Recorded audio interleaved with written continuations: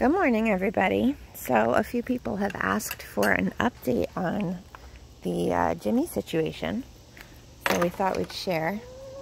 We've got the other girls out here already this morning. They're trying to lay their eggs because the nesting box is taken. Somebody's in here. I don't see you. I hear you. Oh.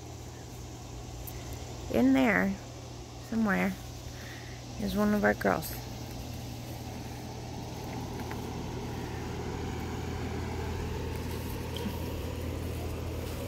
Oh, there you are. Is this where you're nesting, love? Huh? Okay, I'm just making sure I can find the eggs later on.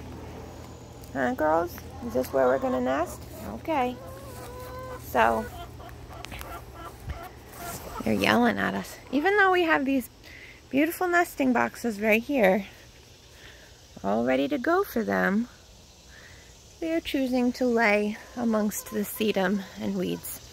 All right, let's take a look at Jimmy. See how the babies are doing? Oh, let me go this way.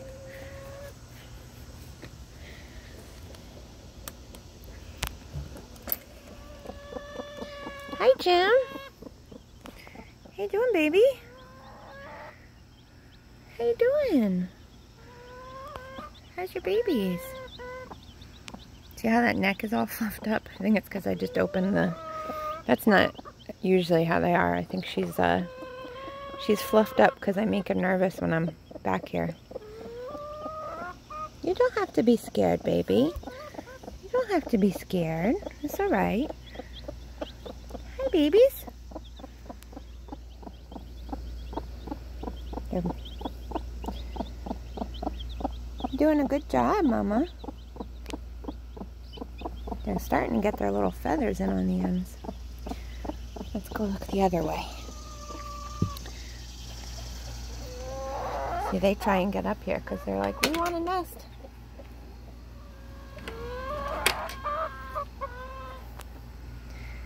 Everything's good, Jim? I have to put the food and water right in front of her because she's just not really... Oh, look at that. That's cute.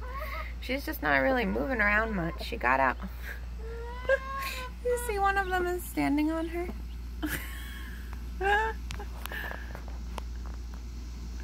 Oh my gosh, that's cute.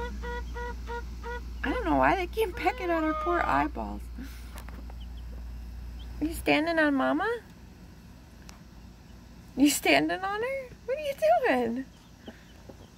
That is tolerance right there. Hashtag motherhood. Crawling all over you. So yeah, I have to put the food and water there because she just doesn't move around too much. She wants to stay there where they can get to her, I guess.